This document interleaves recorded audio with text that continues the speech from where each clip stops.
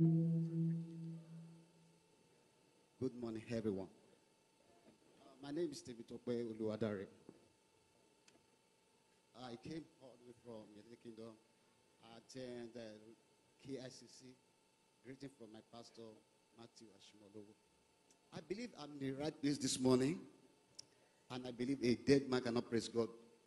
I just want everyone to think about from January to December 25th. I just want you to think about the goodness of God. We are alive by His grace. And I don't want to take much of your time. I'll be blessing God with my instrument. If you know the song, just wave your hand and think about the goodness of God in your life. Let's read it together.